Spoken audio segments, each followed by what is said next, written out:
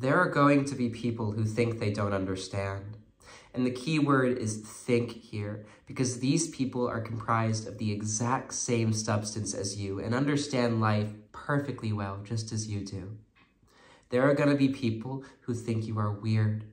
There are going to be people who give you strange looks, who ask you if you're okay, and it does not matter. Your purpose in coming to this earth is to be a permission slip for other people to express the raw, primal nature of their own being, that our culture, our history, our very economy has asked us to overlook and squash for our entire lives. Your job is not to worry about what people think of you.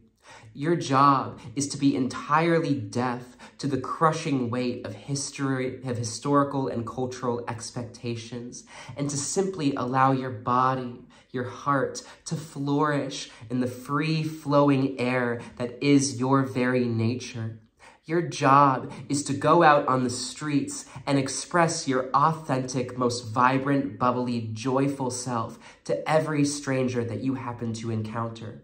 Your job is not to hide your awakening away from the world, but to embody your awakening, simultaneously being grounded and exuberant, being calm and euphoric, completely exalted in the ecstasy that is your own being.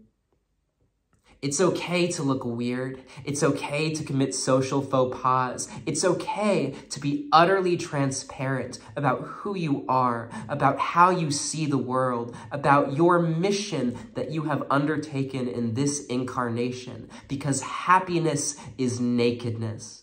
I'll say it again. Happiness is nakedness.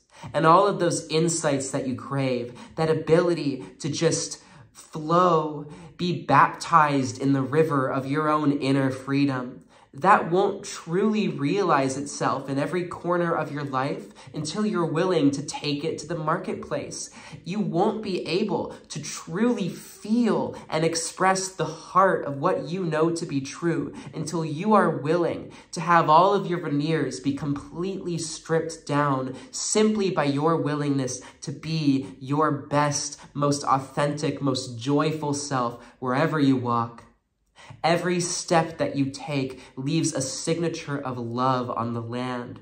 Your life story is woven in the tapestry of every town that you go to, every person that you interact with, every animal, every blade of grass. It is all you, expressing itself in an infinite number of multicolored vibrations. It doesn't matter what they think of you. Chances are what you think they think of you is not even close to what they think of you. And you'll see when you start dancing in the streets, when you start allowing yourself to smile, to walk with a skip in your step, to make music, to snap your fingers, people come up to you. They ask if you're okay. And you tell them absolutely. And you tell them with your complete heart, with your most vulnerable presence, who you are, and you invite them in. You don't push them away, but you show them simply by being comfortable in your own skin that it's okay to let loose. It's okay to make noise. It's okay to take up space, because all we are is spaciousness. All we are is everything. Everything is your birthright. You are entitled to be nothing less than your most real self, because realness is the very substance of life. Realness is the only reason why any of this is worth it in the first place. So just let your ego be picked apart.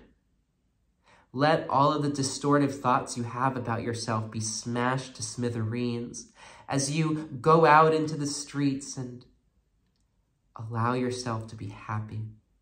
Allow your body to be loose. Remember to breathe. This is your job. This is your purpose. This is how you awaken.